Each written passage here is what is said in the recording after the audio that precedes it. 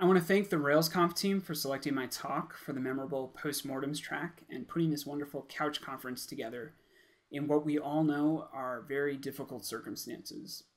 I can only imagine how much work went into the planning of the conference and then how much more was needed for the replanning. So a huge thanks to the Ruby Central team. You all are heroes, and I'm very grateful. And I want to thank all of you out there for choosing to watch my talk. I hope all of you and your loved ones are in good health and safe. My name is Jesse Spevack. I'm a senior engineer at Ibotta. I'm also a recovering educator and a father of twins. You can follow me on Twitter at PlanetEfficacy for the best combination of Rails, political outrage, and fish content on the internet. I use he, him pronouns. I want to call out that there's a reasonable degree of safety in me giving a talk about making mistakes in this year's RailsConf memorable POST MORTEMs track. I'm privileged to typically enjoy a presumption of competence. I don't have to worry about not being taken seriously after owning up to a mistake. And I also don't have to worry that my mistakes might reflect on others who share my race, gender, religion, and other markers of identity. So the goal of this presentation is for me to talk about 4 major mistakes I made on the project I worked on this year. I'm going to be honest and vulnerable so that you can avoid these missteps. Best case scenario, you walk away from this talk with a few ideas about how to not get paged 6 times at 3 in the morning. The 4 major mistakes I want to tell you about are picking the wrong technology, siloing work between members of a team, premature optimizations, and making too many changes to a system at once. All of these mistakes stemmed from good intentions, but in the end, they came close to dooming the project altogether. I made these mistakes in the context of a project I worked on over the course of about 6 months at Ibotta, a cashback for shopping app with millions of users built in Denver, Colorado. Over the past 6 years, Ibotta has awarded over $682 million to its users, which we call savers.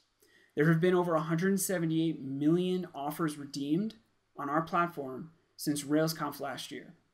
And currently, we have about 145 developers. We have a majestic Rails monolith on Rails 5.1, soon to be 5.2, God help me. And over the last 2 years, we've been moving to a service architecture composed mostly of Java, Kotlin, and Node microservices. I have feelings, but they are beyond the scope of this talk. So suffice it to say that given the scale and complexity of what we do, I'm incredibly proud to be a member of the Ibotta team. The project I began around this time, a little over a year ago, was to take one aspect of the financial domain of our Rails app and move it into a microservice. For some additional context about the project, I want to pause for a second to give an overview of the system we're talking about. Brands pay Ibotta to run coupons or offers in our iPhone and Android apps, which pay cash to our users in return for the purchases they make. I work in the domain that tries to make smart predictions about when we should remove offers from the app so that we don't exceed budgets set in the contracts with our brand clients. A year ago, we had a system in place called Real-Time Expiration Service with 2 main purposes. First, Real-Time Expiration Service tracked budget usage for all content in our application using Redis.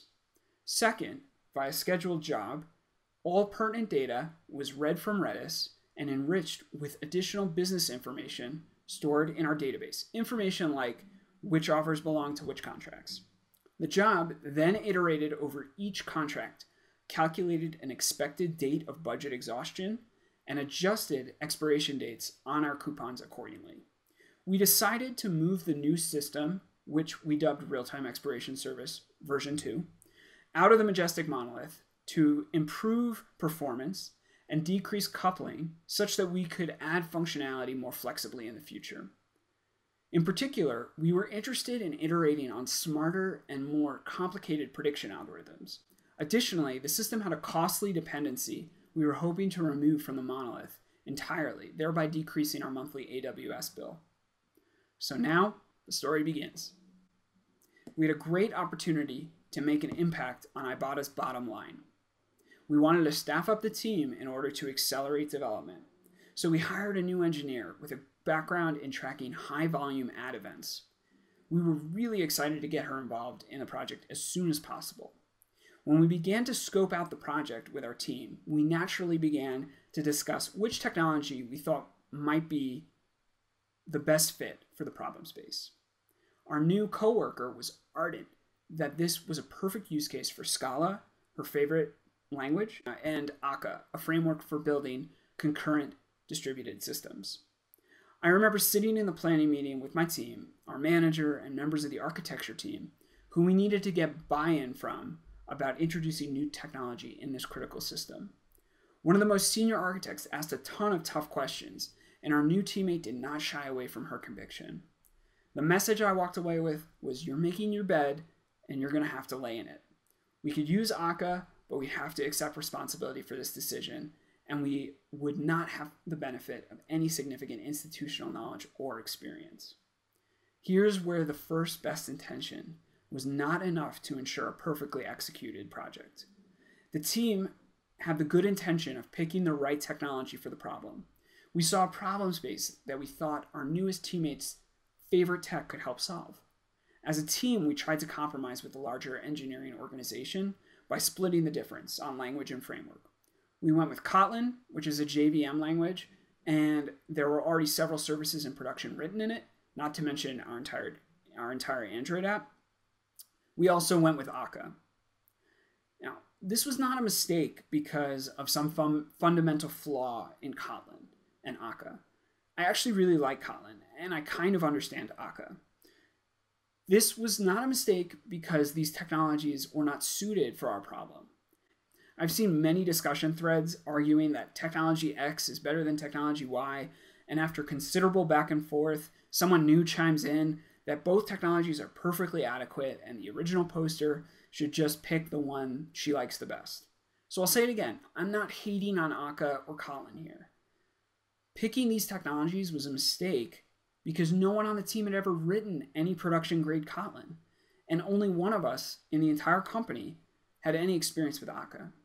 The technology was a bad fit for our company and our team. It's fine to use new technologies for a proof of concept, a feature bake-off, or even a system of secondary importance. But our system, if we got it wrong, could cost millions of dollars.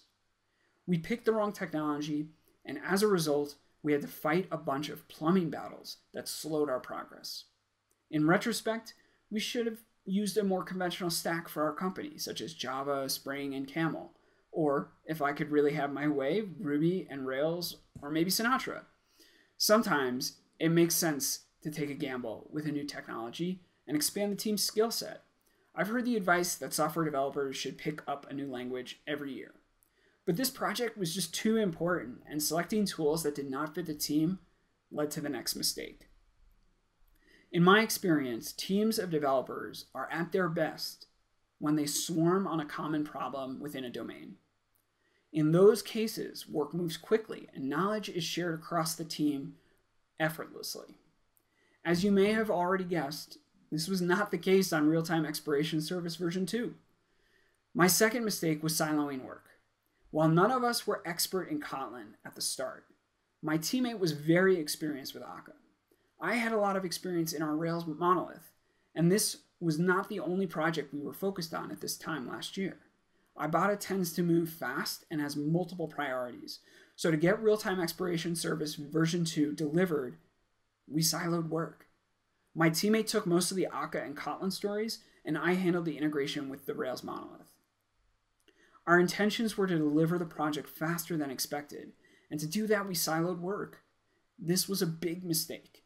While in the short term it accelerated our development, over the life of the project and beyond, not having a shared, deep understanding of both systems actually slowed us down significantly. When it came time for me to modify code written by my teammate, I was completely lost, and we missed the opportunity for me to share my domain knowledge of our finance system. This went from manageable risk at the beginning to serious problem a few months into the project when my teammate joined a different team. And this is the real issue with siloed knowledge. Teams change, people move to new jobs. In my case, luckily my teammate just moved to a new area in the office, But any system that is dependent on the knowledge of one software developer is prone to failure. In retrospect, the right move would have been to slow down and pair on work until we felt comfortable in the other's domain. Then we could have moved much faster over the full project lifespan. And knowing now that my teammate was going to switch teams, not getting fluent in both systems was just obviously the wrong call. While we were siloing work, we were also making the additional mistake of prematurely optimizing various components in our system.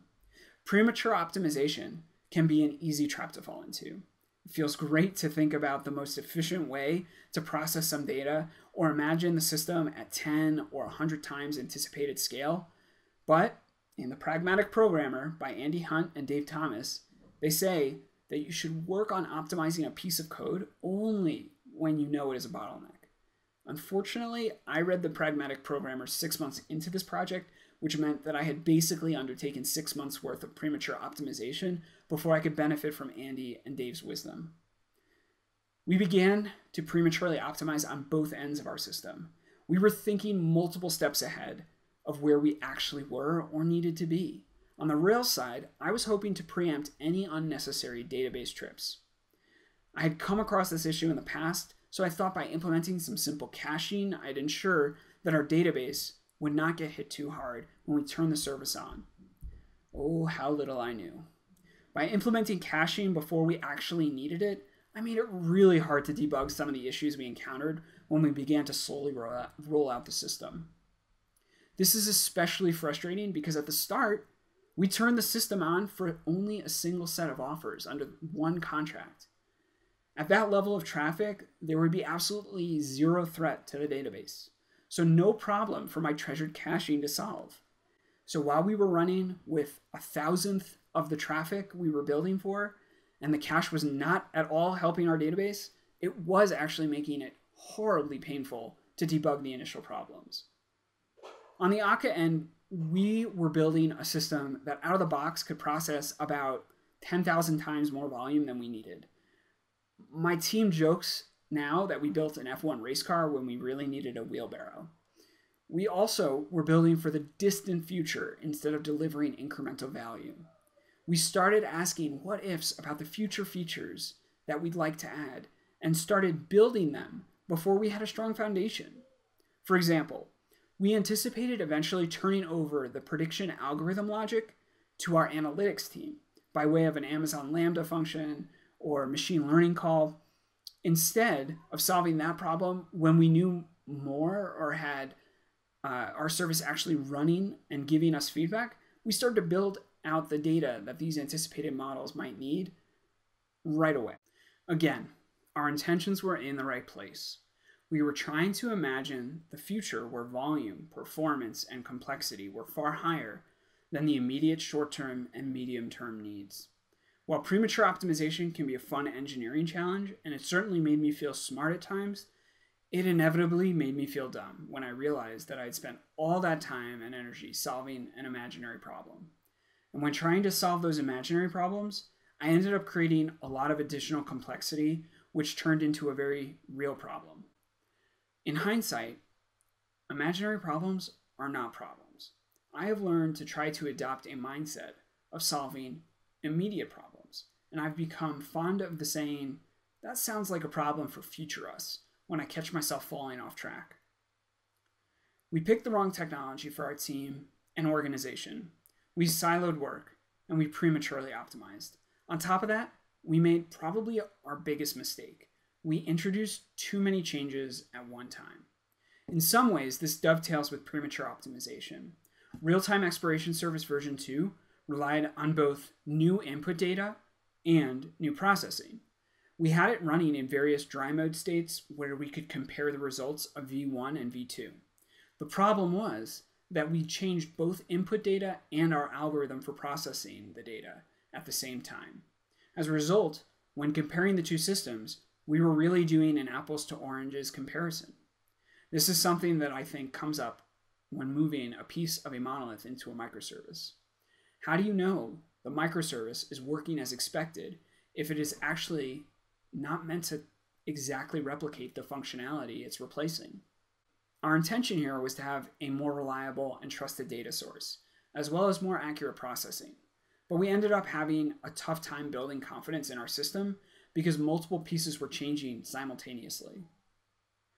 One thing I've noticed when working with really experienced engineers, for example, Justin Hart, who was one of the first engineers at Ibotta, is that they make really bite-sized changes to the systems they work on.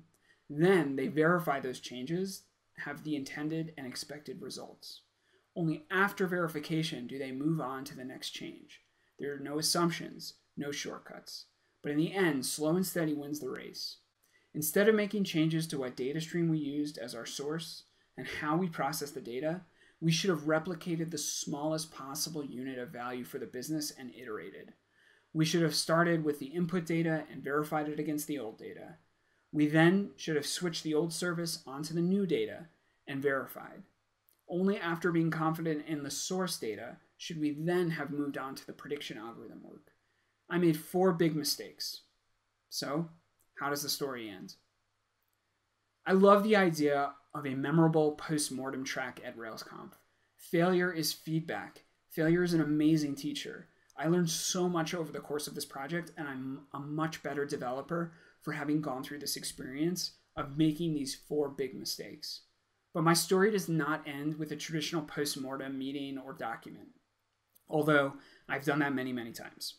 You see, even though I made these 4 big mistakes, there were some things that we did get right that enabled us to deliver the project and affect an estimated $1.5 million in annualized operational expense savings this year alone. We communicated our progress to our stakeholders. We presented our work with varying levels of technical specificity to various internal audiences. On top of that, we didn't wait until delivering the project to have our postmortem or retrospective. We discussed as a team the mistakes that were made and worked to mitigate them. I took Kotlin courses online. I started a baby's first Kotlin study group on our engineering team. I pulled in an engineer who'd been deep in Kotlin for the past year to do a code review with me on a feature I was working on. I ripped out my ridiculous cache. We stopped planning for the distant future and coming up with imaginary problems and started to focus on the immediate goal of 100% traffic moved from the monolith to the microservice. And somehow we did it. And that's why I felt it was important to give this talk. I was eager to share my mistakes, picking the wrong technology, siloing work, premature optimization, and making too many changes at once with my RailsConf brothers and sisters so that hopefully I can help you avoid making them yourself. I feel really fortunate to be a part of an incredible engineering team at Ibotta and to have come into coding as a career changer by way of the Turing School of Software and Design in Denver, Colorado. I'm grateful for this Rails community, and I want to thank all of you out there for watching my talk. If you have questions, feel free to reach out. Stay safe, and I appreciate your time. Thank you.